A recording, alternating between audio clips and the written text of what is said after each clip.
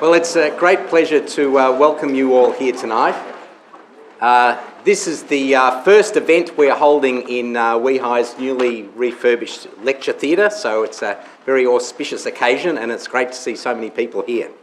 I'm David Vo, the Assistant Director at Wehi, and I know nothing about celiac disease. This evening's talks are being held here in conjunction with Coeliac Victoria and Tasmania, and I'd especially like to welcome those members that are here tonight. At Wehi, research on celiac disease has been spearheaded by Dr. Bob Anderson and Dr. Jason Tydin. And this research provides a very nice example of research that has begun in the laboratory but has transitioned very rapidly into the clinic.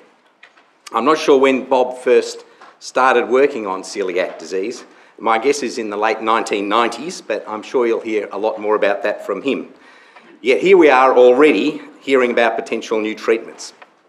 Now, at Wehi, we're especially proud of the discoveries that have been made here in the lab and have actually made a difference to patients. Professor McFarlane Burnett was one of the previous directors here at Wehi, and his technique for growing influenza virus in chicken eggs, together with Alfred Gottschalk's identification of the sugars on the surface of influenza virus particles, and Peter Coleman's crystallisation of neuraminidase and the development of Relenza, the best treatment for influenza, that took over 80 years. Don Metcalf is somebody who's worked at Wehi since the 1960s. His research on blood cell growth factors and it's taken over 25 years for that research to be used in the clinic, where these growth factors are used to boost the white blood cell numbers in patients treated for cancer. And it's been almost 25 years since the first research at Wehi on cell death, and new drugs that activate cell death mechanism in cancer cells have not yet completed trials at RMH and the Peter MacCallum Hospital. So there have been a number of success stories at Wehi, but you can see it often takes a very long time for discoveries in the lab to reach the clinic. And yet, as you will see, the research by Bob Anderson and his very small team has gone a very long way in a short time. So we're very proud of them. But first, I'd like to introduce you to tonight's Master of Ceremonies, and that's Jane Davies of Coeliac Victoria and Tasmania.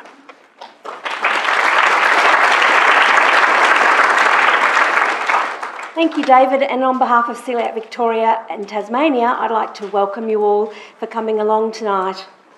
Before we begin, I'd like to take a quick opportunity to outline the role of Coeliac Victoria and Tasmania.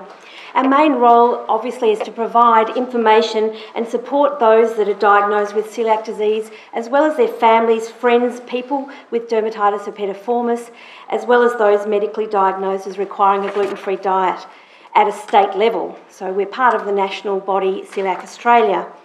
We provide information about the gluten-free diet, the ingredients in foods, where to buy gluten-free food, recipes, cooking, eating out, overseas travel and research. We have information seminars, cooking demonstrations, gluten-free expos and children's events are held every year. In the state office and regions across the state, volunteers assist us to provide a strong network of support for members. And we have a really passionate team of volunteers and staff, and most of them either have celiac disease themselves or a close member of their families. Coeliac Australia is fortunate enough to have a panel of medical and health professionals behind them who advise on the best practice for diagnosis and management of celiac disease and ensures we remain up to date with the current celiac disease management and gluten-free and gluten research. Our medical advisory consists of leading adult and paediatric gastroenterologists, immunologists, general practitioners and dietitians, some of who are here this evening. But I'm sure you have come to this evening to hear more about our main topic, a global perspective of developing a non-dietary treatment for celiac disease. So I'd therefore like to introduce Dr. Newnham, who is a gastroenterologist actively involved in research into celiac disease. Evan is the Director of Medicine and Senior Lecturer at Monash University at the Angliss Hospital and consults in the Coeliac and Inflammatory Bowel Disease Clinics at Box Hill Hospital. In addition to these roles, Evan is continuing PhD research at Box Hill Hospital into therapies for newly diagnosed celiac disease and the cognitive impacts of established celiac disease. So this evening, Dr. Evan Newnham will be speaking on the future directions in the management of celiac disease. I'd like you all to please make him welcome.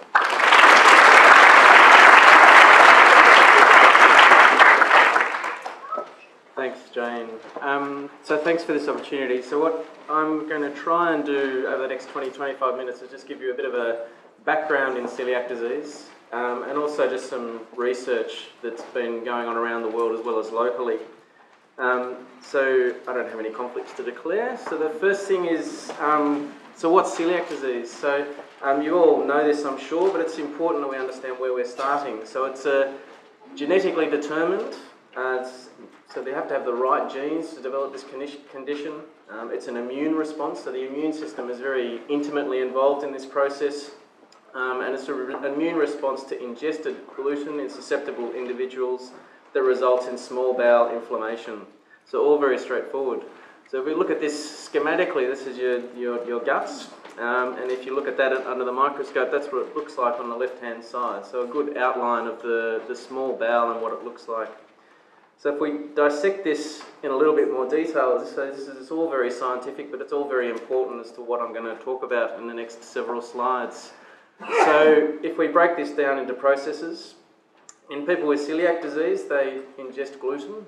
They're able to break down this gluten to a certain point, but they're not able to get beyond the left-hand protein, which is this 33-mer that Bob's been responsible for, and it really enhanced our understanding of celiac disease. Somehow this compound gets across the small bowel mucosa. We don't really understand that process very well, but it gets across. And tissue transglutaminase, this TTG, which is the antibody that many of you would have been diagnosed with, deamidates this protein and presents it to T cells. And this is where the genes are really important. So we need to have the right genes to develop celiac disease. And following this process, so following this interaction between the immune system and your genetic profile, there's an inflammatory process that takes place. And that inflammatory process results in the villus atrophy that we know represents celiac disease. And this is what it looks like to us at endoscopy and under the microscope. So the top two pictures are normal, and the bottom two pictures represent celiac disease. So with the naked eye, in the top left-hand picture, you can actually see the villi. So all of those little markings in the small bowel are villi. And this is what it should look like normally. So long, slender villi. This is actually a picture on the bottom slide from a capsule endoscopy. But you can see there's little pits that are taken out from the small bowel, which are not present in the top picture, and completely flattened mucosa, and that is celiac disease. Not to get too detailed in all of this, but we can score these abnormalities, and the Marsh scoring system is what is accepted as being the scoring system, from normal-looking villi with a little bit of inflammation to completely flattened villi, and it's scored through those. It is important that we just understand this for what I'm going to talk about.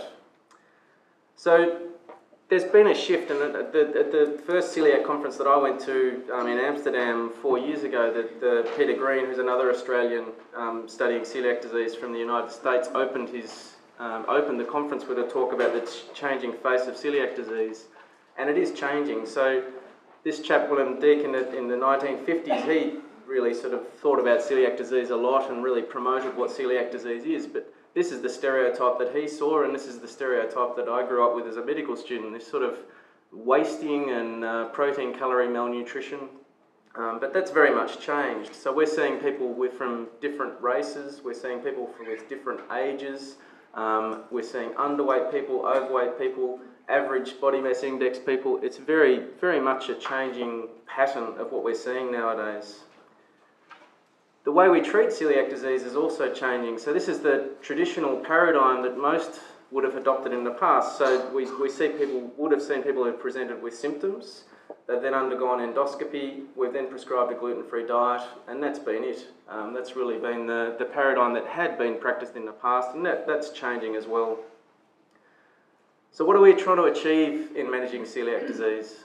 So we want to improve symptoms and quality of life, but we're increasingly seeing that probably about a fifth of patients nowadays are presenting without symptoms, which is a challenge for us.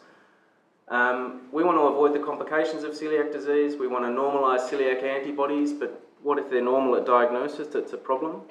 And we want to heal the small bowel. This is a condition that's very much defined by what's going on in the small bowel, and it'd be nice to be able to heal the small bowel in managing it. So does a gluten-free diet achieve these goals? So when I sit in one of the clinics that I work in is an inflammatory bowel disease clinic. When I sit down and manage people with inflammatory bowel disease, Crohn's disease and ulcerative colitis, I can choose from all of these treatments. So you've got ASA agents and these medications that suppress the immune system, thiopurines, methotrexate, these biologic agents, which are very expensive drugs, all funded through the government on the PBS and corticosteroids. For celiac disease, I get a choice of one.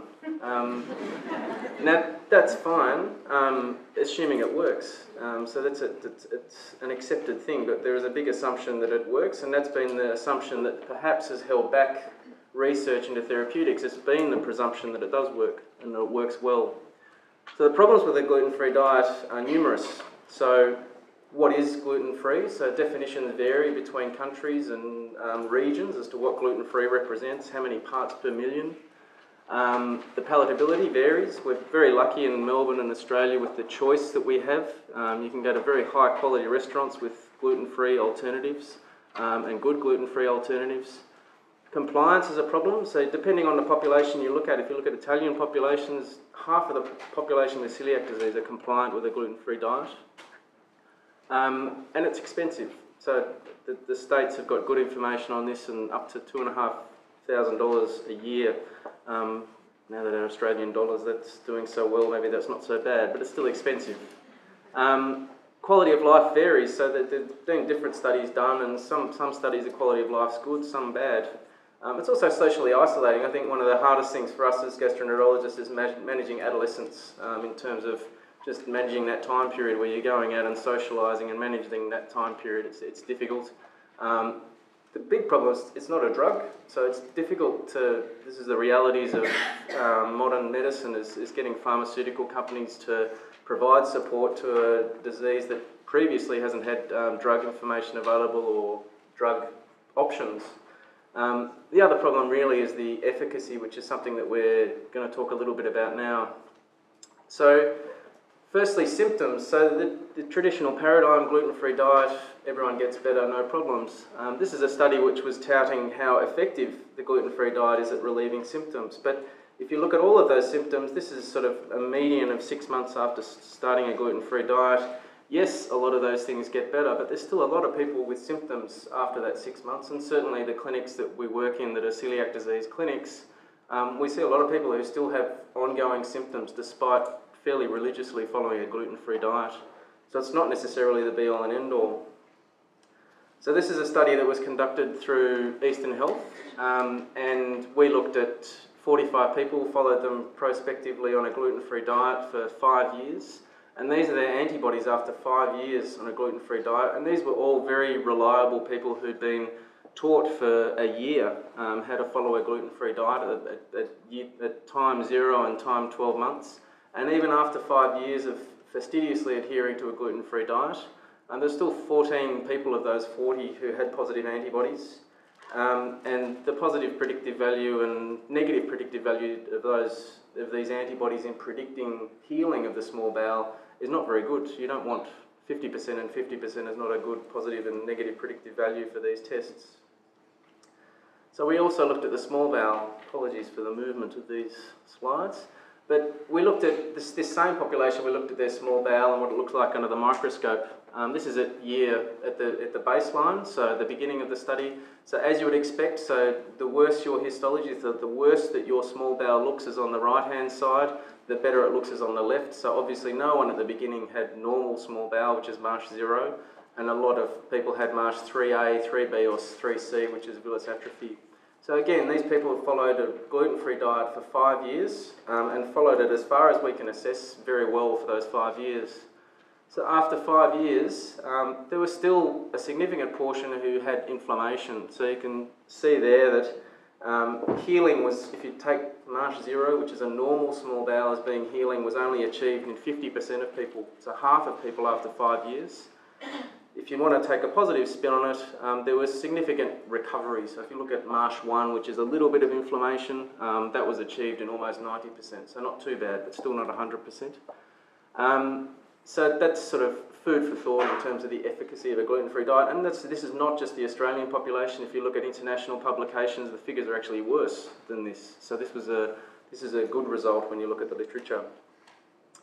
One of the questions is, why should we heal the small bowel? Should this be our aim, or is it good enough just to say that people are feeling a little bit better? This has been looked at. One argument is that it's logical that we should be trying to heal something that we found is abnormal. But more than that, it's the only reliable way that we have to look at people who have no symptoms. And in addition to that, it's probably, and we don't have great studies to rely on, but it's probably associated with poor outcomes. So osteoporosis, immune diseases, quality of life, cancers. Very much cancer has been overstated in the literature in celiac disease in past decades. There's a little bit of an increased risk. Whether healing reduces that risk is still a little bit controversial. And we don't have great studies to rely on to draw all of these conclusions, unfortunately. So the other issue driving alternatives is that you want something else. So this was a study that was done in the UK. It looked at 310 patients, and 42% of them, these were randomly selected patients on a gluten-free diet, were dissatisfied with a gluten-free diet. And they were all asked what they would prefer to have as their alternative. Good news for Bob and others, the vaccine was 42% would prefer that. Anti-zonulant drugs, we'll talk about what these drugs are a bit later. Peptidases, a quarter. But the genetically modified wheat, which is, I'll talk again about a little bit later as well, was not high on people's list. And I think there's a bit of fear about genetically modified wheat, and that gets bad press, unfortunately, or fortunately, depending on your point of view. So, having established that there are problems, there's really what I'm going to spend the rest of the talk discussing is the therapeutics in celiac disease. So is this the next frontier in gastroenterology? So again, we're going to return to this slide several times. So one option you have is to sort of pre-digest wheat so that you lose this 33mer, this immunostimulatory peptide. So this has been looked at by Jason and others. So this compound ALV-003, so it's a mixture of these prolyl endopeptidases and glutenases, and basically these are just digested. So the interesting thing about this is sorry, I can't point this, I can. So these dots were people who received placebo. So everyone who received gluten as part of their initiation into this study, none of them developed an immune response.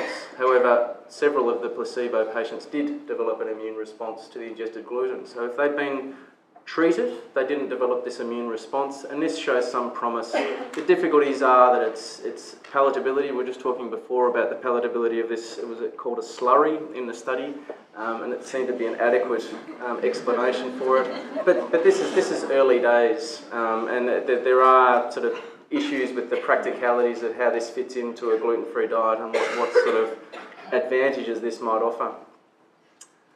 So bugs are important in celiac disease, strangely. You wouldn't necessarily think that bacteria and other things would have an important role. So all of these bugs have got their individual roles in celiac disease and therapeutics.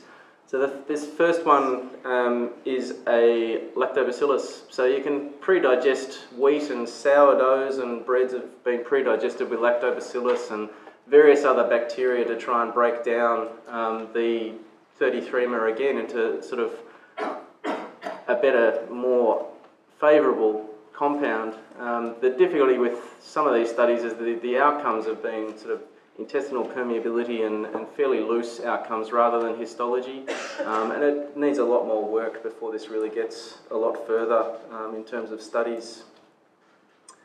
So back to the photo. So we've got this process here which we can also target. So barrier integrity is also important in celiac disease, and again the bugs get a word in.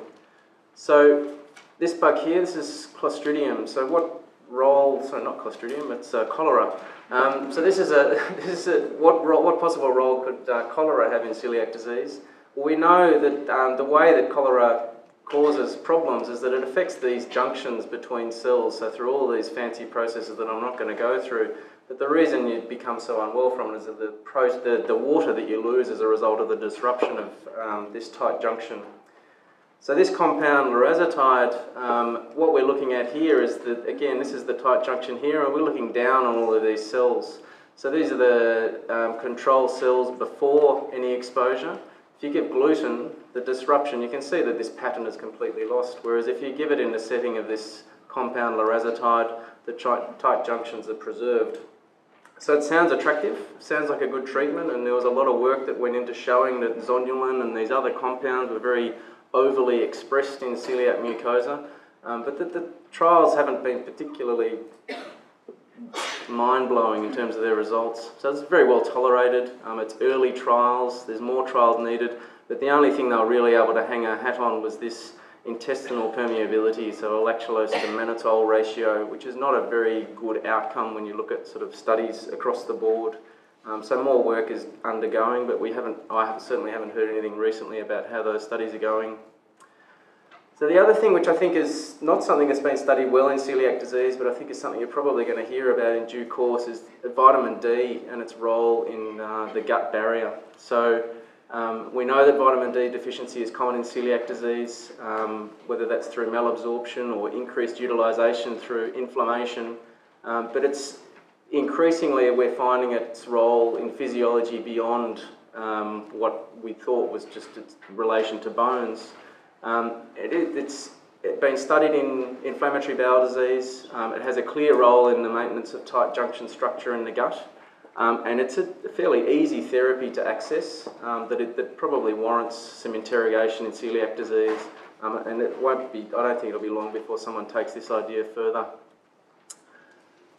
So back here, so there are other options. So we can use anti-transglutaminases, so the tissue transglutaminase that I was talking about before.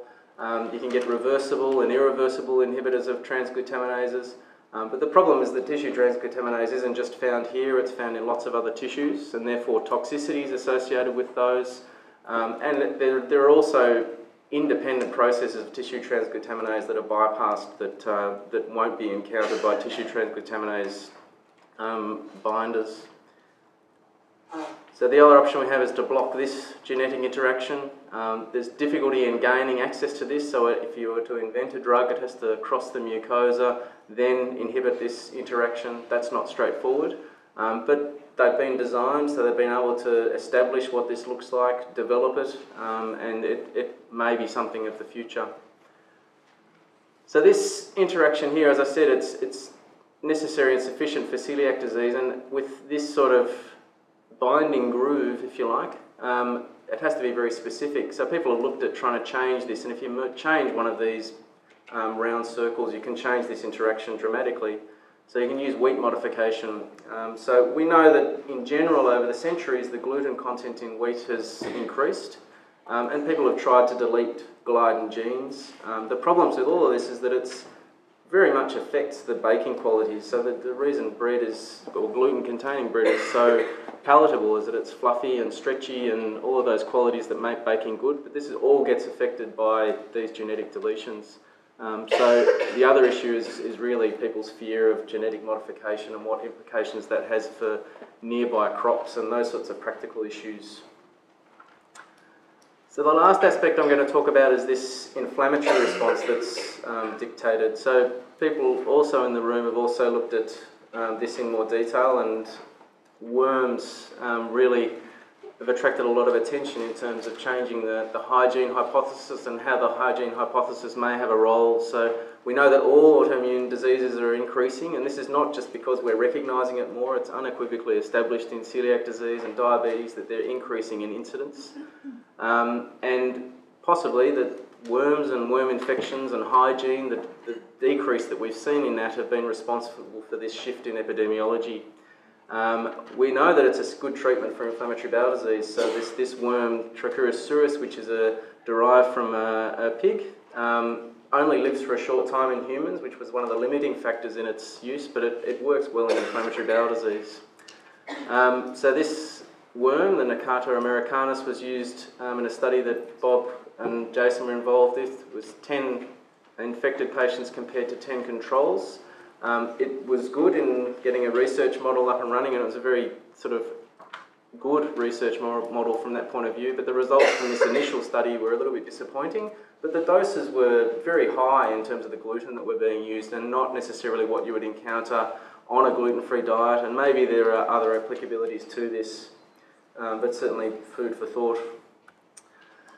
So this is a study that we're running through Eastern Health, so we're looking at anti-inflammatories in celiac disease. So this is a randomised study, double-blinded, placebo-controlled trial, but we're looking at people with newly diagnosed celiac disease, so people who have recently been diagnosed, and we're using effervescent budesonide, which is a corticosteroid that is very efficiently metabolised by the liver, so there are very few systemic or body toxicities. And we're looking at it as an induction therapy. So most diseases that we know about, inflammatory diseases, have induction with an anti-inflammatory followed by maintenance with something. So in this study we're looking at induction with budesonide, this corticosteroid, and maintenance is the gluten-free diet. So we're trying to improve the healing rates that I presented earlier were not so satisfactory in celiac disease. So all of these compounds on the left-hand side, they're all involved in celiac disease, and as a result of their involvement in celiac disease and inflammatory bowel disease, antibodies and anti these compounds have been developed. The problem with these is that they have sort of toxicities when you block them in other tissues. So we use anti-TNF drugs in inflammatory bowel disease a lot. They do have toxicities associated with them. But if you have antibodies to a lot of these, unfortunately you do get systemic toxicities, and at the moment they're really sort of restricted to people with refractory celiac disease. Not necessarily all of them are easily accessible. So hopefully I've sort of taken you through each step in this process and shown you where the research stands in terms of therapeutics. The other thing which I haven't touched on is really other things in celiac disease. We have studies running at Box Hill Hospital, 3-day blinded gluten challenge, but we're looking at cognitive tests, but we're also looking at what effect a gluten challenge has in a placebo environment. What I've tried to do is sort of also show you how things have changed. So we've looked at this model and the paradigm that is the traditional paradigm. There's a newer paradigm that I think we sort of follow more so nowadays. So we're seeing more and more people with atypical symptoms. We're seeing more people with associations rather than gut symptoms. We're seeing people with complications, and we're picking it up incidentally when we're doing an endoscopy for another reason, because we know now very much what it looks like at endoscopy. I haven't touched on the newer antibodies we've got available. They're certainly available to us. Newer endoscopic techniques. There's newer guidelines that perhaps suggest we can avoid endoscopy, which is slightly controversial. We've got more choice, these ancient grains that are being looked at in more detail, more rigorous follow-up, and I've hopefully given you a bit of an insight into the next frontier in gastroenterology. There's a lot I haven't covered, so there's a lot of research in celiac disease that is ongoing. I obviously haven't covered the vaccine, which is the topic for the rest of the evening. But it's very much alive and kicking in terms of what is going on in celiac disease. And that's all I've got to say.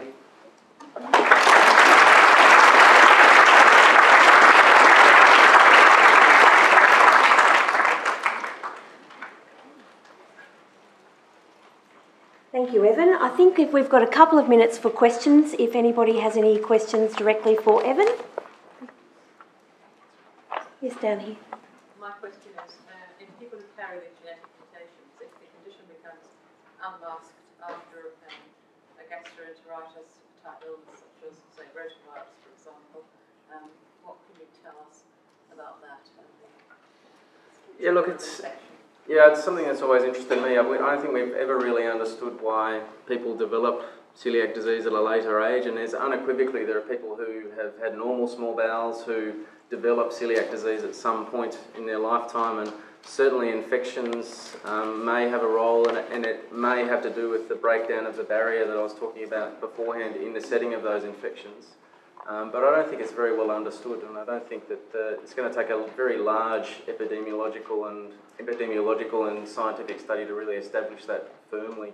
I had a discussion at another university with Fritz Coeliac from Utrecht, who's the guru on celiac disease over there. He affirmed that things like rotavirus, etc., which are quite common amongst young children in nurseries and so forth, can be a trigger for somebody who's already got the genetic mutation but has done okay until then. Yeah, there's certainly a role for it, and it's something that the actual processes I just don't think are that well understood. Anyone else? Yes, in the middle here. You mentioned the increase.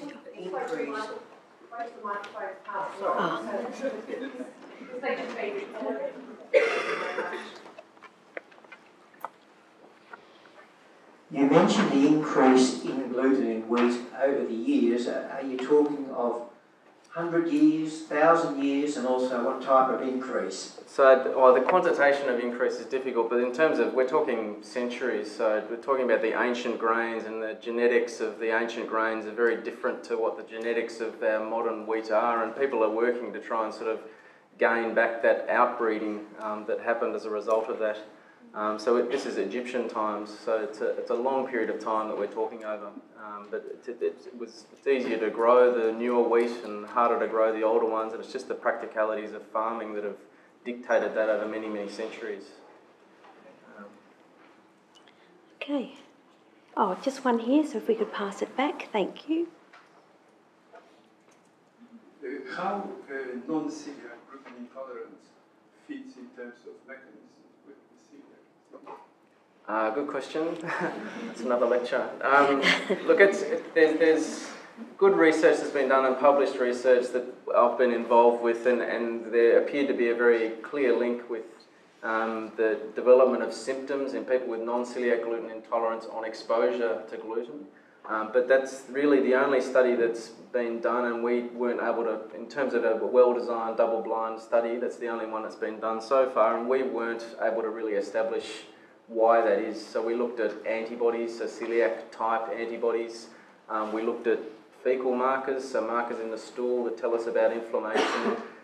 We looked at these intestinal permeability tests that I alluded to in some of the other studies, and we just really found no link. So that's been taken a step further, and that research will hopefully be released soon. There'll be that'll be presented at the Gastro Conference a bit later on in the year as to whether there are some other mechanistic type insights. But it isn't that well understood at the moment as to why that happens. Okay, thank you, Evan. Thank you, everyone.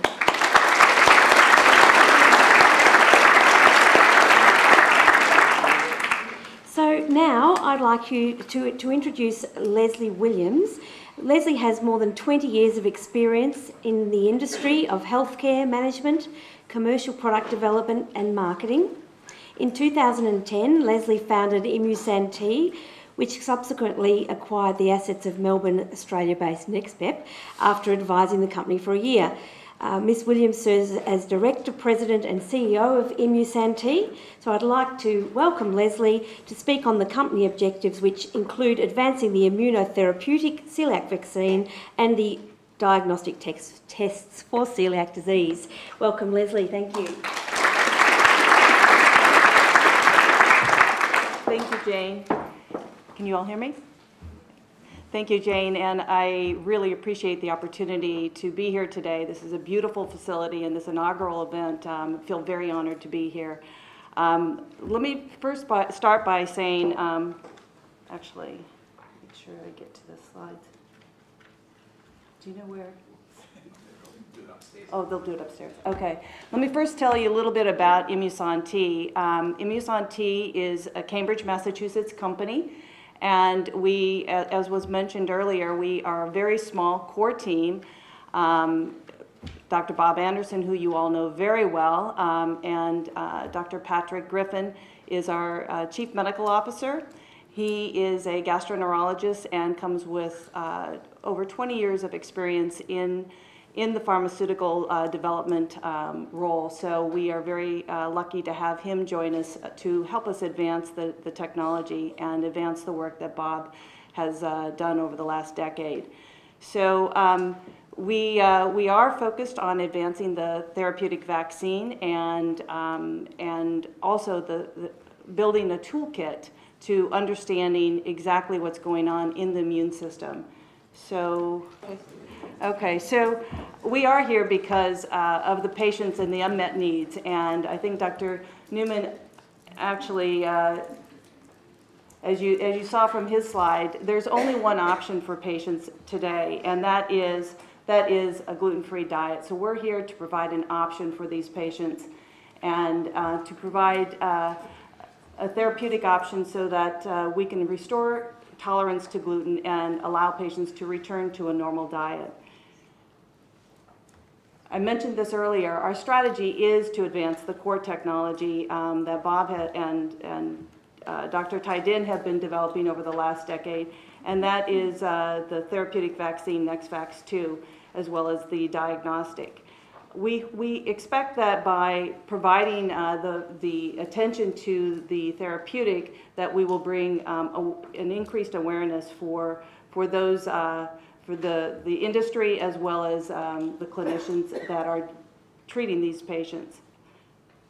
So we have spent a lot of time talking to patients, and one of the things that we see consistently around the globe is that gluten-free diet is living with celiac disease is not normal, and a gluten-free diet is very challenging to abide by. So it's not practical, and we want to provide an option for all of you. There are many issues, management issues that patients face, and again, awareness is just one of them. Again, the average time from symptom to diagnosis is on approximately 9 to 10 years from symptom to actually being treated. So we are here to shorten that time frame and to provide, again, to provide an option for patients. Bob will go through, in a moment, we'll go through what the technology is about, but we do have the therapy, which is an intradermal injection, which again does provide a treatment to replace the normal to replace a gluten-free diet, and again, using the same technology, we intend to provide a diagnostic that will again help us pre-select the patients that will respond to the treatment. Again, where we are right now is looking at celiac disease as a model indication. We're developing, again, this tolerizing peptide immunotherapy.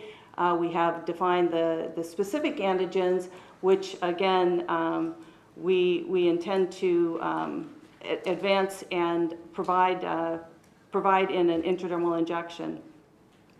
Bob will go through the details of the phase 1 clinical trial that was completed here in Melbourne at the end of 2010, and we'll talk about where we're going in the future. We are advancing the therapeutic. We are in the later stage phase 1. We're exploring different treatment, different dosing options, and advancing the technology with a much larger patient group, both in Australia as well as we have filed an IND in the United States. Along with this, we are developing our companion diagnostic as well as a standalone diagnostic. From what we learn in this clinical trial, we intend to leverage and expand to other autoimmune diseases. But while we've come a long way, we have a long ways to go, and I think it's important for you all to realize that if you see where we are today, we have several years ahead of us and a lot of funding that is required to advance and bring this product to market. The average cost to bringing a drug to market is between $800 million and $1 billion, and where we are now is with the available funding to take us through the phase 2B, but with success, we believe that we can continue to have the capital to bring this product to market. But the journey does have risk. We aren't there yet. It is also important to note that less than 10% of products entering into phase 1 are actually approved. So while we have come a long ways, we have a long ways to go.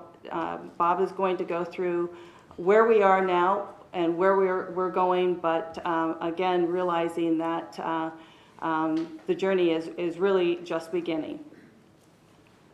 So with that, I'm going to introduce Bob.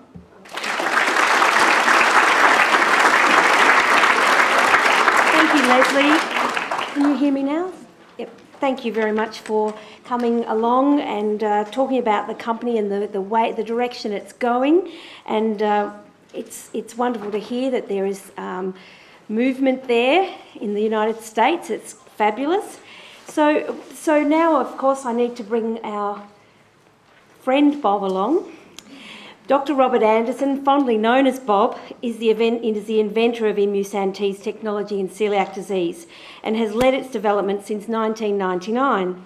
He is an internationally recognised leader in celiac disease, and Bob has a long-standing association with the Walter and Eliza Hall Institute, where we are today, where he led the research dedicated to understanding immunology of celiac disease and defining the disease-causing components of gluten. This year, Bob relocated to the USA to further his research in the role of Chief Scientific Officer at ImmusanT. So I'd like you all to welcome Bob and give him a warm welcome back to Melbourne.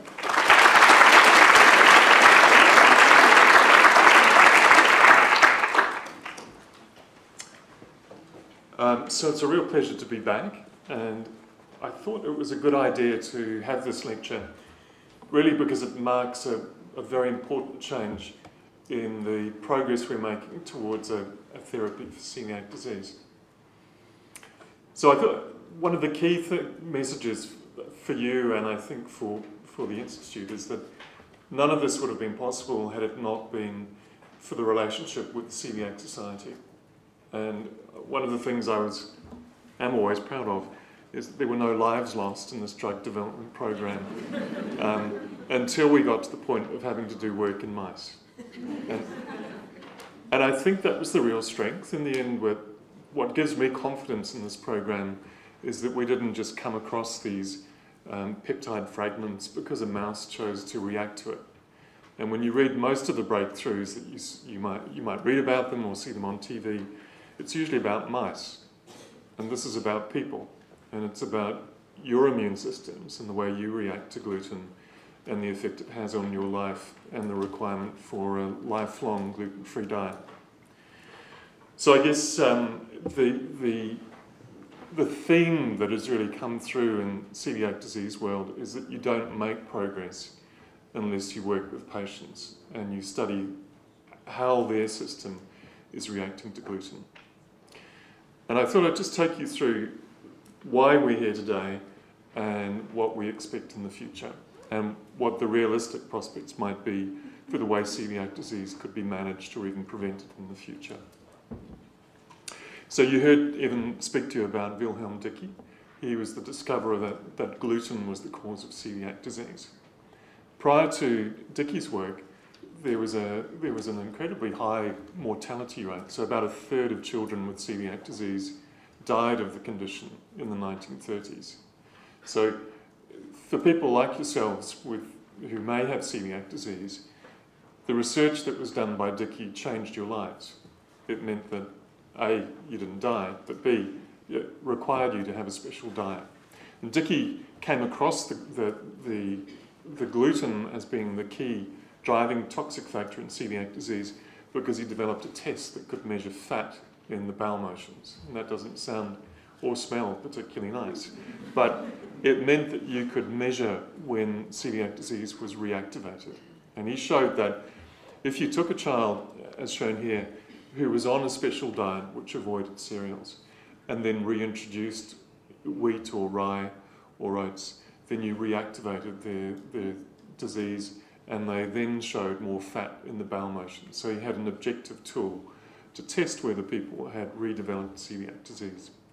So he showed that gluten was the critical part of these cereals driving the condition, and he showed that there was a component in that gluten which apparently held the toxic factor, which was called gliadin.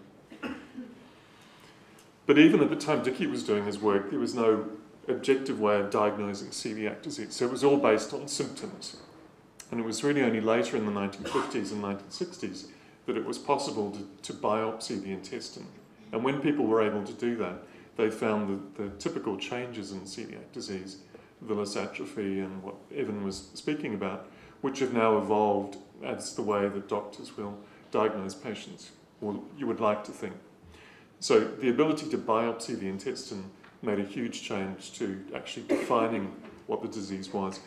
And work by Charlotte Anderson here in Melbourne at the Royal Children's Hospital showed that you could heal the gut with a gluten-free diet. So you could restore the villi and the function of the intestine by going on a gluten-free diet. It's important, just before I go on with that, we're increasingly concerned by the number of people who adopt gluten-free diets without a diagnosis being made formally. And so you look back on what were the real landmark discoveries in the 1950s and 60s. And it's very sad, I think, now to see that people aren't actually taking advantage of those breakthroughs, and they simply go on a gluten-free diet without a clear diagnosis. And that's, if you like, an emerging need, is to find better diagnostics that we can really diagnose people, because they won't be suitable for treatments that come along like what we're working on unless they have a clear diagnosis. For me, the next big landmark in celiac disease was the sequencing of the first gluten protein. So this was work from California, Don Quesada, who was able to purify one of the gluten proteins. Up till then, no one really knew what was in the gluten, because there were so many proteins. There are literally hundreds of proteins that together form the gluggy mess, which is what gluten is. So there are hundreds of proteins. And one of the memories I have when I began my work in celiac disease in Oxford was when the leader of the group, Derek Jewell, opened this cupboard door and pulled out these huge chromatography columns which had been used to try and purify gluten proteins unsuccessfully. And so this was a real breakthrough. So to know the chemistry of the gluten proteins allowed people then to look at the components within that protein that might be driving the disease process. The next real change in celiac world was in the late 1980s, when the genes, the most important genes in celiac disease, were pinpointed by a group in Norway, Ludvig Solid and Eric Thorsby. And they showed that there was a critical gene we now call DQ2, HLA-DQ2. And this was the gene that you found in over 90% of the patients with celiac disease.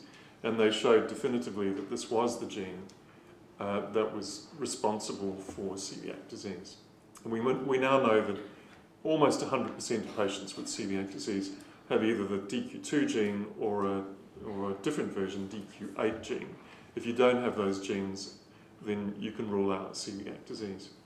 They went on 4 years later and showed that this gene functions by allowing the immune system to see gluten and react to it. And so the cells that react to gluten, the T cells, the lymphocytes, are reacting and recognizing particular, apparently at this time, particular components of the gluten, because they were being bound and presented by this DQ2 molecule. So that meant that the field had moved from 1950 discovering that gluten was the toxic factor, if you like, in wheat and rye and barley and sometimes oats, to then knowing that it was an immune disease. It was the immune system that was recognizing gluten through these T cells. But what was the holy grail? It was to know what it was in the gluten that was driving the disease process. And so even though the Norwegians had discovered the lymphocytes, they couldn't work out what it was that was within the gluten which was stimulating the T cells. And they knew there must be toxic peptide components. So when I arrived in Oxford in 1998, having had 6 years of really just doing clinical work at the Royal Melbourne Hospital, I had no knowledge of celiac disease apart from that it was there and you could do a blood test and biopsy for it. And so I began learning about immunology, and I was in a malaria vaccine group in Oxford, and they were going to Africa to try and work out what it was that was that you could use to make vaccines for malaria. And I thought you could use the same principles to work out what it was in gluten that made it toxic. And so you can look at protein sequences, for example, in gluten, and you can break them up into components, and you can see if lymphocytes in blood or elsewhere are recognizing particular parts. This was a standard approach. But it meant that you could screen proteins. But when I looked in patients' blood, I found nothing. I couldn't find cells that reacted to gluten. And so I spent quite a long time thinking and trying to understand the history of celiac disease and why people thought what they thought.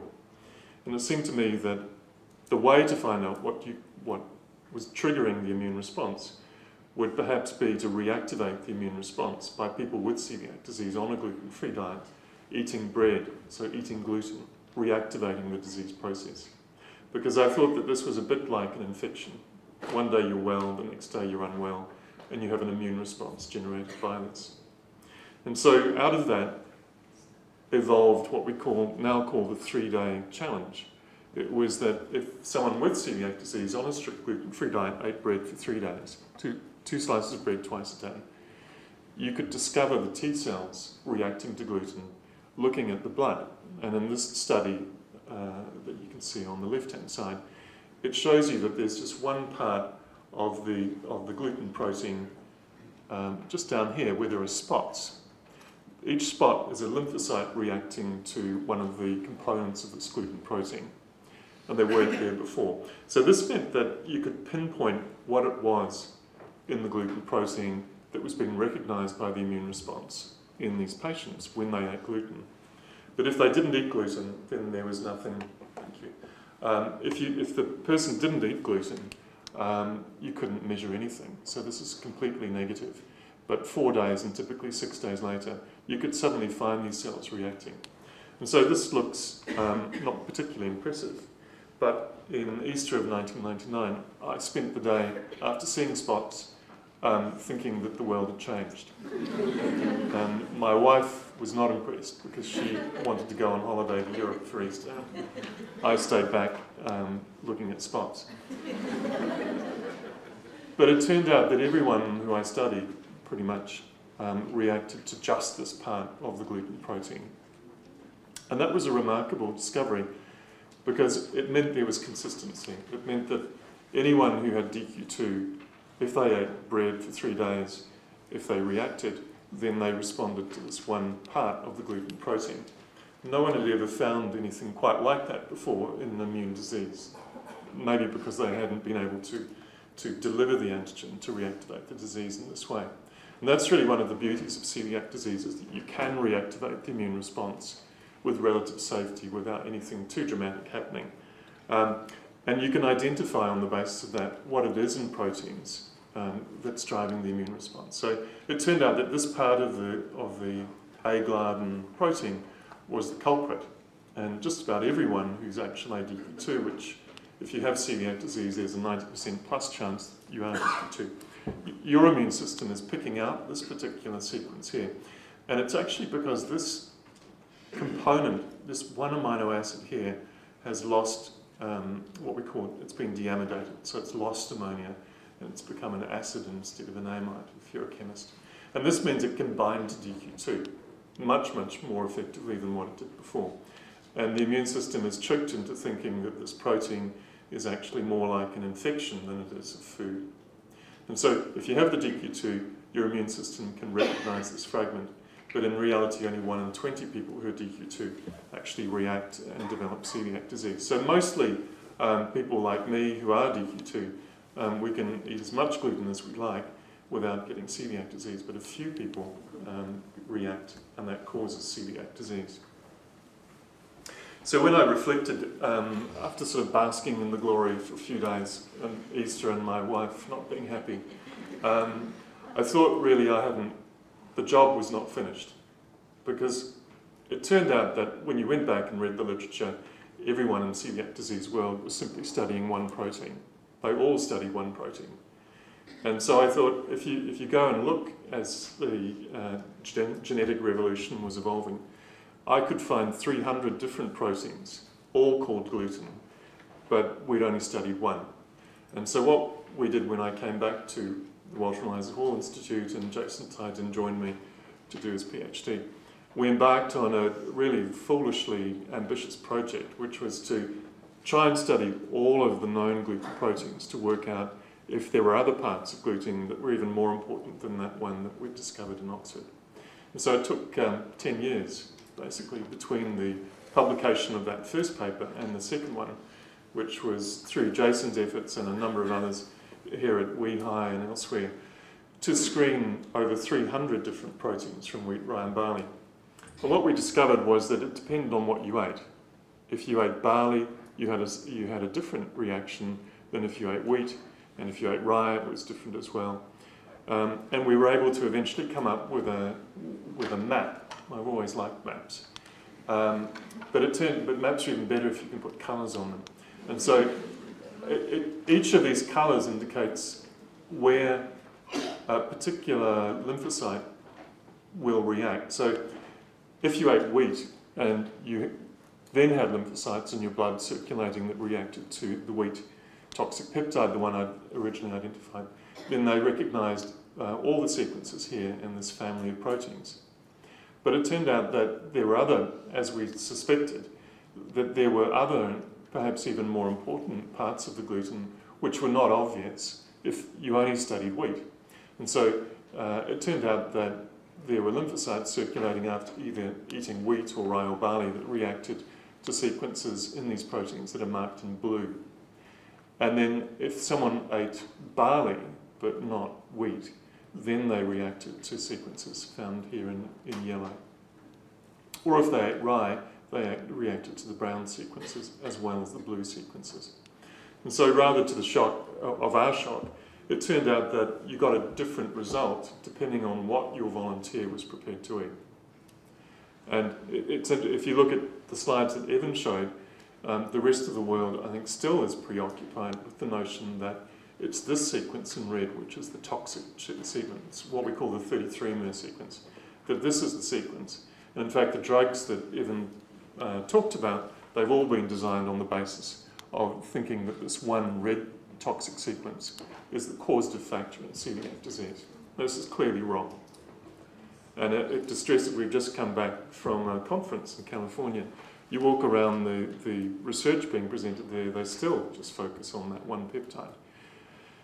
So by doing what we've done, and really largely through Jason's efforts and persuading many of you to eat gluten for a few days, we've come up with a really very comprehensive map. This is a bit like Captain Cook's journey to the South Pacific. You only have to do it once, but it changes the world, and it means that you don't make the same error again and you don't run into an island which is uncharted. So by knowing this, and through the efforts of you swallowing gluten and some of you being unwell, this has really changed the world and the way we look at it. And it certainly benefited us in the way we could design and think about new diagnostics and new therapies. So in the end, depends what you eat, depends what part of the gluten comes up as most important. But this told us that rather than having one peptide in our vaccine, we needed at least these top three to really be able to come up with a decent chance of inducing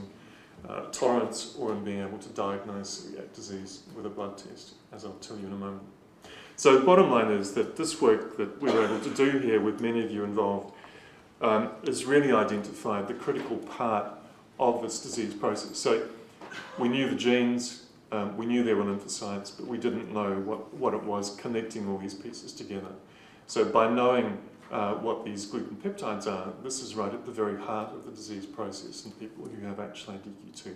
So you swallow the gluten, parts of the gluten are resistant to digestion in the human gut. The transglutaminase enzyme, which happens to be in all of our intestines, modifies some of these peptide sequences from gluten, and they end up driving the immune response. So this is really important roadmap, and the drug we're talking about today, NextVax-2, is really taking advantage of these gluten peptides, which allow you to target only the lymphocytes in our bodies, or your bodies, if you have celiac disease, that are causing the disease. So Evan spoke about immunosuppressive drugs. They'll affect every lymphocyte in the body. It won't just be the ones causing celiac disease.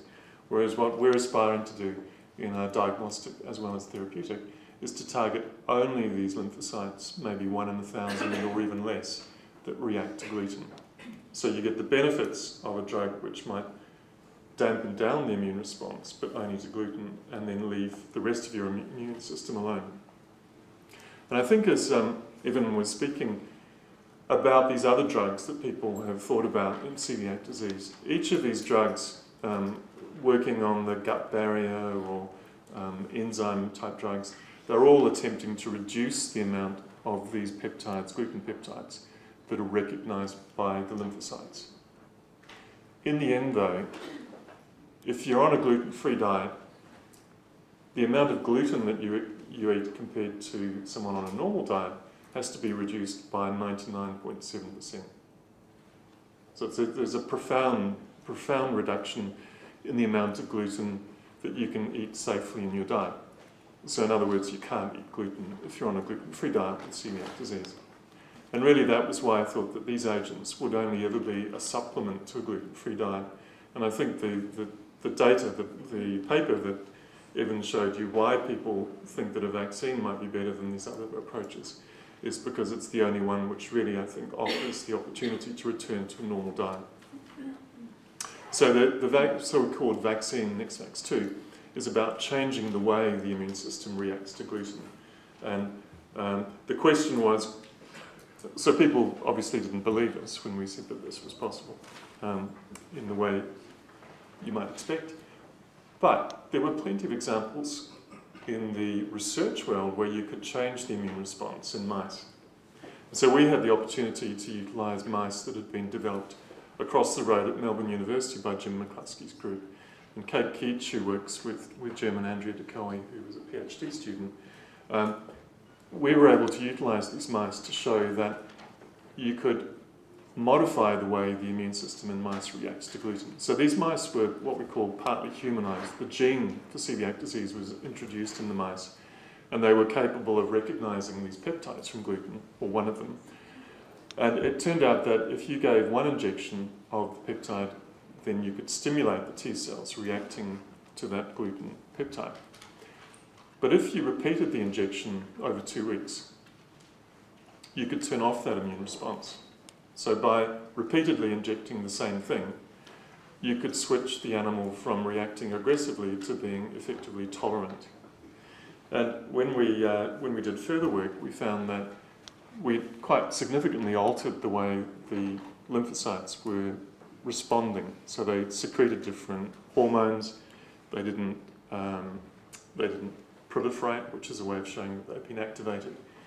And if you followed your, if you like, induction treatment with maintenance, so weekly injections at a particular dose level, you could maintain that tolerance. So you could effectively permanently change the way that the mouse was reacting to these gluten peptides, provided you maintained the exposure. And this is not unlike treatment for allergy. It's not really the same, but it's not that different. It's that you can change the way the immune system reacts and potentially benefit patients with those adverse immune reactions going on. So that set the scene for a clinical trial. And again, some of you, I know, have been involved in the clinical trials in celiac disease. And I mean, I'm very grateful for those of you who were involved, because this is the first time that this drug was used in patients with the condition. So we were very keen to know what effect this drug might have. And we got our picture in the paper. And so this is very exciting, because it's very seldom that you see a research program get to this point. And we were understandably excited but somewhat anxious before this trial began about what would happen. And it's always what dose you choose for the first time you deliver a new drug to a patient with a condition. And we thought about it a lot, read a lot of the literature, and we began at what we thought was a very low dose, so 9 micrograms. It's a tiny amount of the drug, of these 3 component peptides. And we didn't really see anything at that dose level. There were no obvious reactions. And we gradually went up in terms of the dose level to 30 micrograms, 60 micrograms, 90 micrograms. And some people clearly did have symptoms, but when we looked back, it was very hard to see a clear difference between the people who were receiving the placebo, so no drug, or the 9 microgram dose level, and these higher dose levels. So there weren't really enough people to come up with any major statistical analyses, but it appeared that basically this was a drug which was tolerated and it was safe, and it gave us the confidence to really go on with this development program. So we were really doing this for safety and tolerability.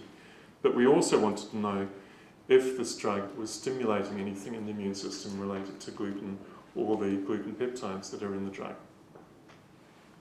And so what we saw was that I'll show you this. What we were trying to do here was to measure the T cells reacting to gluten and the gluten peptides in NextVax2. And in these 4 individuals, we were able to show that the injection of the drug, intradermal injection, stimulated the T cells in the blood. So they weren't there before the injections, but then on day 6 usually, but sometimes later, you suddenly began to measure these reacting T cells in the blood. And this may look very exciting, but it was the first time, in fact, that anyone had shown in humans with an immune disease that you could reactivate the immune response by injecting what you thought were the right peptides responsible for this disease process. So this gave us confidence that we'd selected the right peptides. And again, this was the first time in a human immune disease that anyone had been able to show that.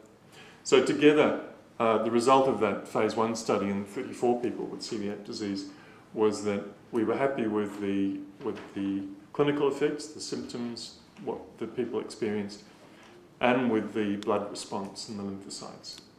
So you've got to start somewhere, and that's where we began, and that's really the platform for what's happened in the last 2 years.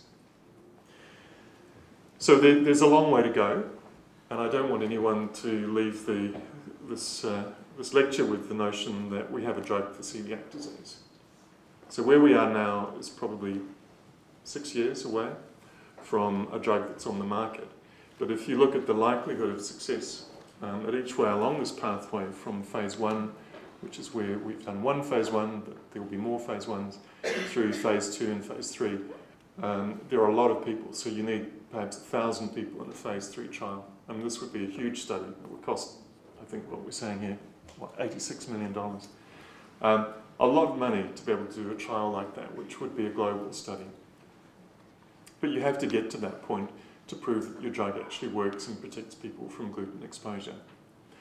So we've got a long way to go, and we're in an advanced planning stage for the clinical trial program. And it's critical that we have a structure, which we didn't really have before, that can raise this sort of capital. And this is really where Leslie Williams came in. And with her expertise, it was possible to move this program from where we were in that phase 1 study with a relatively small number of people to a program that could eventually lead to this kind of infrastructure and capital raising and all the sophisticated things that you need to eventually get a drug approved. And with Patrick Griffin involved as well, who's been down this path before, it improves the likelihood of success, which is ultimately what we want. For me, it's that this drug could fail, but if it does fail, then it does it in the best possible way. Personally, I'm very optimistic, because I think, as I've tried to show you, these peptides from gluten are at the heart of the disease process. So my philosophy is that whatever you do, you have to utilise these discoveries. no matter where you go in celiac disease or in any of the classic immune diseases, like type 1 diabetes or MS or rheumatoid arthritis. They're all similar. They're all driven by lymphocytes reacting to particular peptides. So this is really providing a roadmap for what could be a new class of drugs. And what we do now, and the decisions we make, and whether we can recruit volunteers for our clinical trials, or for the work that Jason Tyden's doing here at WeHi with gluten challenges, will determine whether we can create this new class of drugs. We don't, I think as physicians, we've talked about this, as physicians we don't want to poison our patients. It's bad.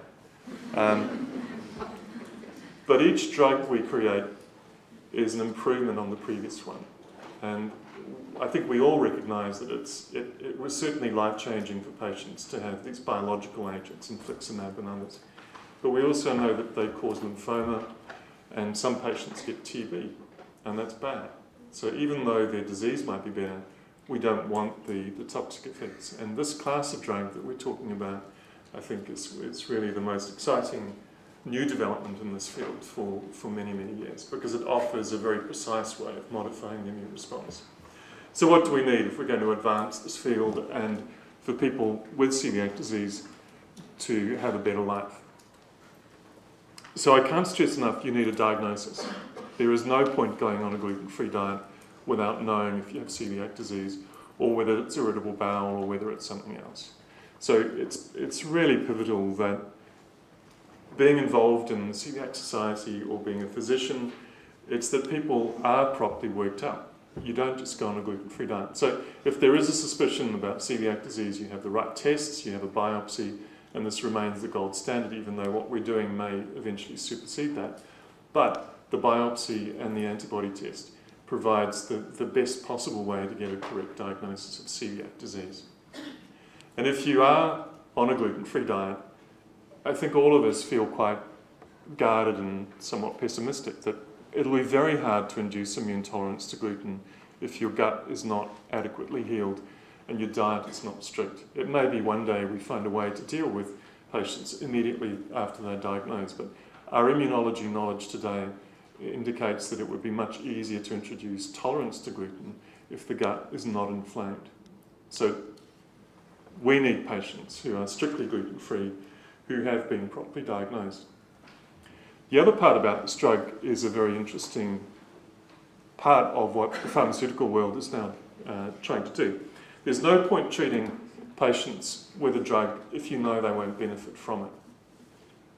And even though that may have been a pharmaceutical model was that half the people you treat don't benefit, it's actually not what the government wants to do. There's no point paying for a drug or people being exposed to a drug that they may have adverse events to if they won't benefit from it. And the drug we're developing, NextVax2, is designed for people who have the DQ2 genetic background. So it won't work in people who don't have the DQ2 gene. Having said that, this is 80 to 90% of the people with celiac disease. And there may well be ways to improve upon this type of drug by looking at the other parts. But at the moment, it is clearly for the people with these genes. And having the gene test has not really been a major part of management of celiac disease, but I think it will become so. And we need people who have that gene. So the bottom line is that through good fortune, I've had the opportunity to be a kind of discoverer, but it was largely through luck, of finding a way to know what it is in gluten that's driving this immune response. But over the 14 years that I've been involved, it's been possible through the collaboration really with the patients who are affected with the Celiac Society to get to this point where we're now really, I guess, we're a lot closer to a treatment for celiac disease and a new diagnostic for celiac disease using blood than when I began my work 14 years ago. So for me, if we are successful, it'll be a 20-year project. And for me, it means that I'm 70% of the way through that project today. And I think for all of you, it's that there is, remarkable progress in celiac disease. The progress is that you're actually diagnosed now, but still 6 out of 7 of people with celiac disease in Australia are not diagnosed. So it's still fundamental that that your doctors need to know about celiac disease. But if you are diagnosed and you look forward to a gluten-free life, one day you may have an alternative and you may return to a normal diet. But we need you to be involved in this program, to be involved in our studies, our basic understanding studies, and ultimately in clinical trials. And Melbourne now occupies an unusual role in the world. And this is why I wanted to call this the global perspective. It's that many people in the drug development world come to Melbourne to do clinical trials on celiac disease, because there are a lot of people diagnosed, and by and large, you're well behaved. Most of you follow a gluten-free diet, and there is a good availability of gluten-free food. And many of you have had gene tests, and we know a lot more about people here than we do in the United States, for example. So one of the interesting things about what we're doing now is to see if we can make the United States more like Melbourne in terms of celiac disease. And so that there's now this cross-fertilisation of ideas and I think contrasting attitudes about gluten-free and celiac disease between the two countries. So I'll stop there, but it's been an extraordinary life experience for me that my research actually went somewhere, and that we're actually now at a point where we're working with you to develop a drug and a new diagnostic. Thank you very much.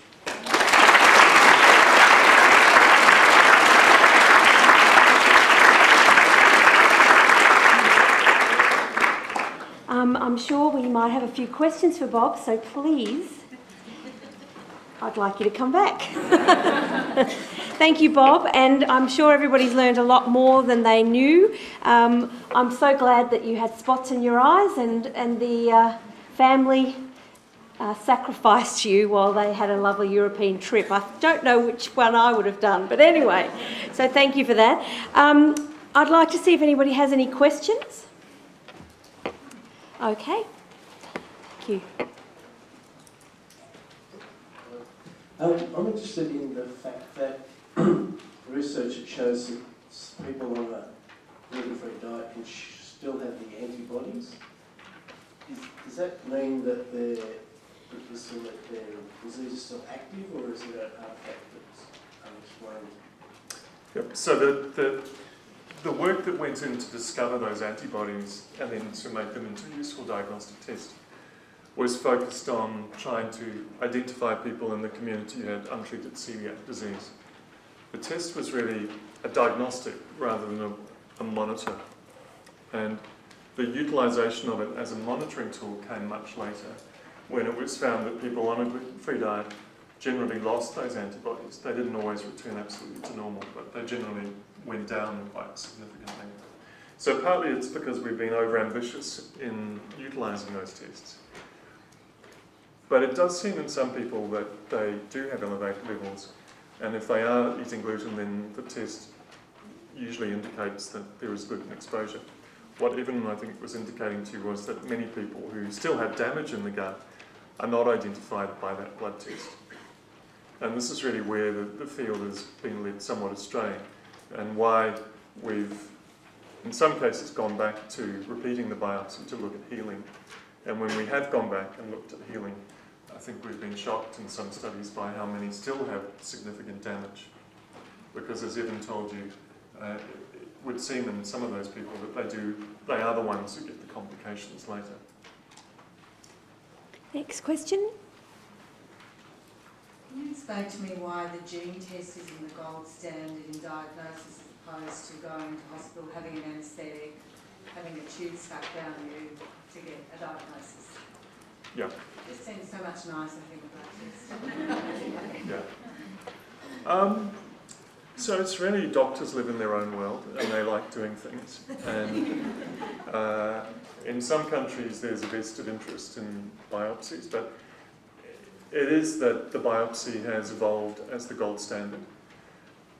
It's arguable now whether it should be the only gold standard, and it really should be interpreted in the context of these other tests.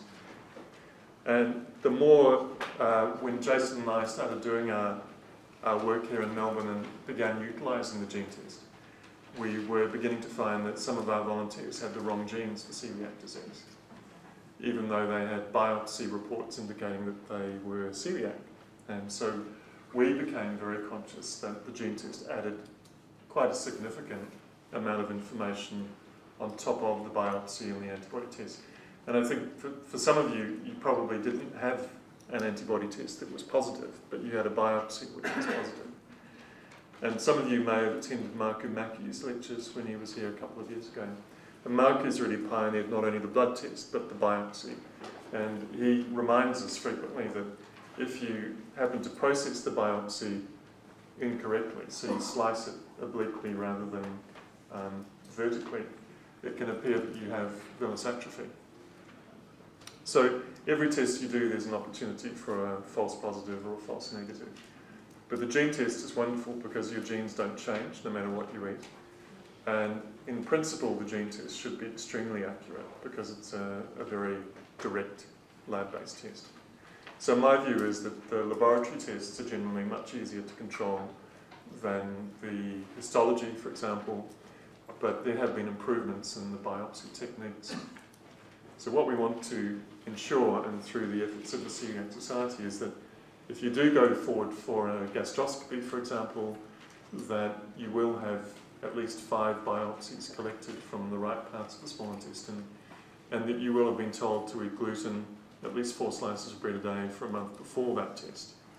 And even better would be if people had the blood test for celiac disease before they went forward for a gastroscopy, because we find that quite a lot of patients with celiac disease have undergone more than 1 gastroscopy before the diagnosis is made, and that's very unfortunate.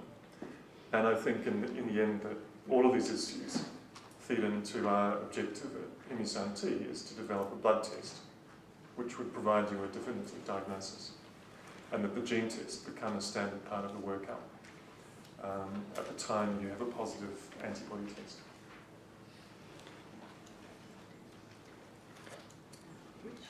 Just on the vaccine itself, I'm just wondering if there's any, 2 quick questions, if there's any insight into the scheduling or the dosing schedule of the vaccine itself, if you've kind of got that far.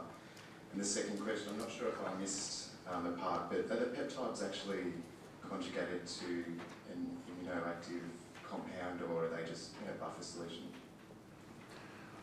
So what we utilised the animal model for was to establish ways of treating a mouse to establish tolerance, to show that it could work. That doesn't necessarily mean that those are the best ways of treating a human.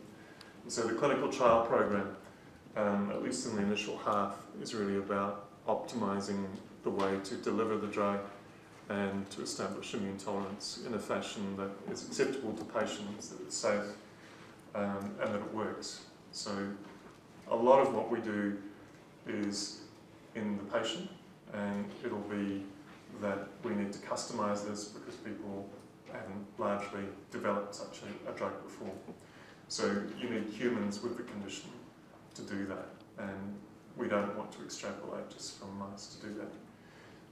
The way these drugs work is not by utilising adjuvants, well, so far that's the case, as you would a normal vaccine for preventing an infection. So this drug at the moment is simply the pure peptides, there's no adjuvant. And that's why it was remarkable and reassuring to see T cells in the blood after an injection of just pure peptides. And that's, as you know, probably immunologically, that indicates that there are what we call memory cells that are there that have been reactivated. And that means that people with celiac disease who got these injections have those memory cells there, presumably waiting to recognise gluten. Yeah. Someone on this side? Thank you.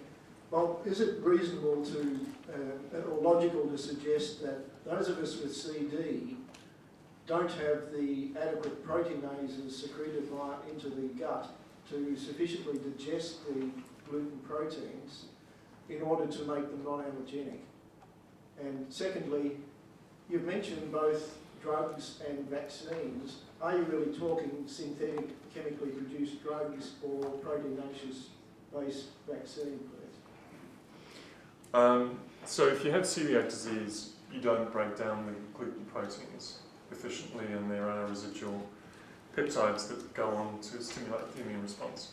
Is that due to our genetic disposition rather than the other 99% of the population? So we're all in the same boat. None of us digest gluten efficiently. So you're not special. It's not well, you are special. But in that respect, you're not special. No, it's because none of us adequately, we've not been designed to degrade those particular peptides efficiently. So for a long time, people talked about the missing enzyme hypothesis, and they thought that people with celiac disease might be missing a particular enzyme involved in breaking down gluten.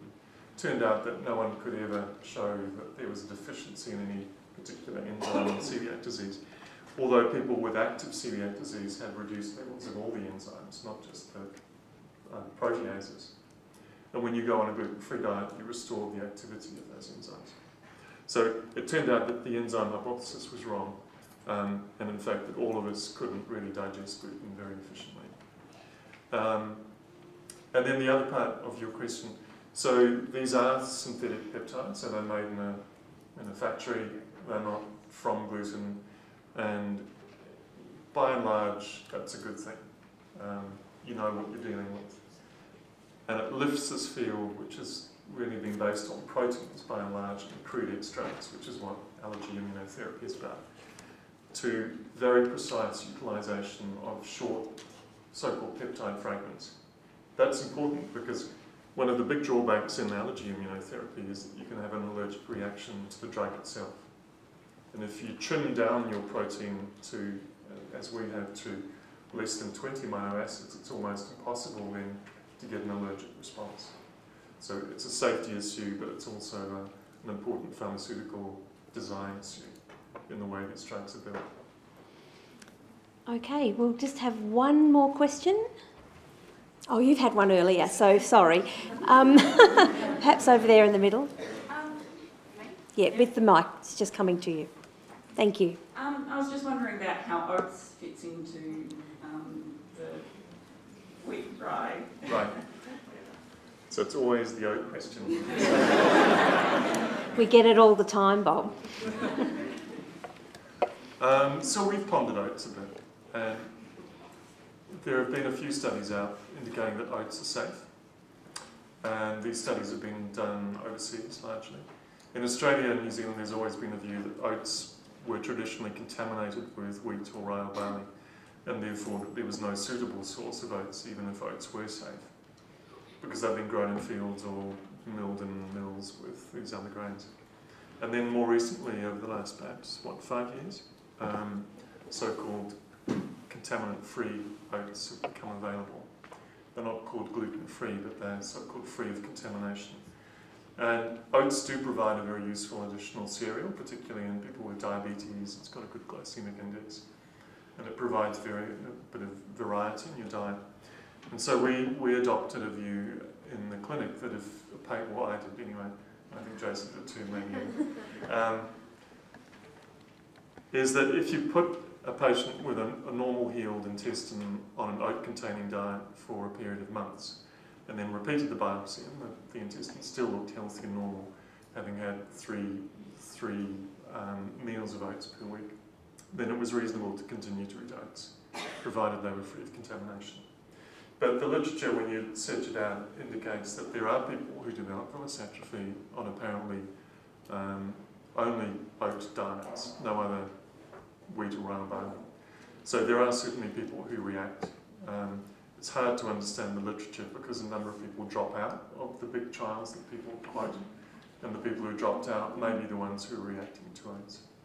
So I guess we're open-minded about oats, and that were you not able to isolate a particular sequence in oats, or? Yeah, we did. With Jason's work, we identified a sequence in oats that was recognised by T cells, and another group in Norway did too. And we just presented a poster in Europe showing a kind of cross-reactivity between the barley peptide I showed you and the oat peptide. So that the bottom line is, in the end, you rely upon the clinical studies with biopsies, and they indicate most people can tolerate oats safely, but some do react. And it's knowing who reacts. That's the problem. Yeah, so you can't predict who's going to react, and the blood tests for transglutaminase don't seem to work in people who have active celiac disease while eating oats. So that was why our default position was simply to repeat the biopsy, but that's expensive and inconvenient for many people. Okay, I think we better finish up now. We have got thank you again, Bob, for coming. Thank you.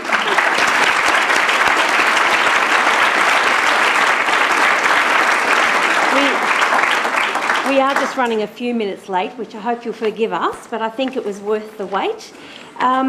In the tapestry room out in the foyer, we have got a light supper there for you.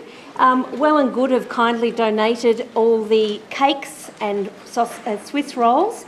We've also brought in a few savoury items for you. Everything is gluten-free. There's tea and coffee.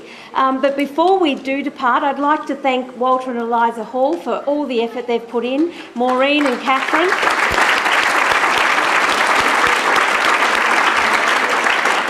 They've been wonderful in helping us promote the event.